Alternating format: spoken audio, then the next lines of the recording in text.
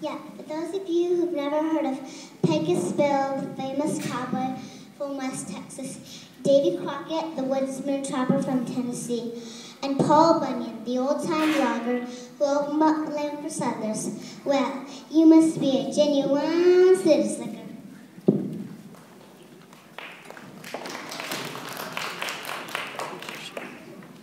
Late one evening, these tall-tale folks were sitting around a warm, cozy campfire, doing what they did best, bragging.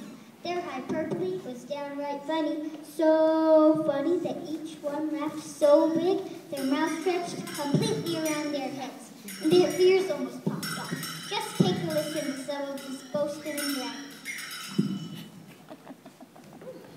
Whoa.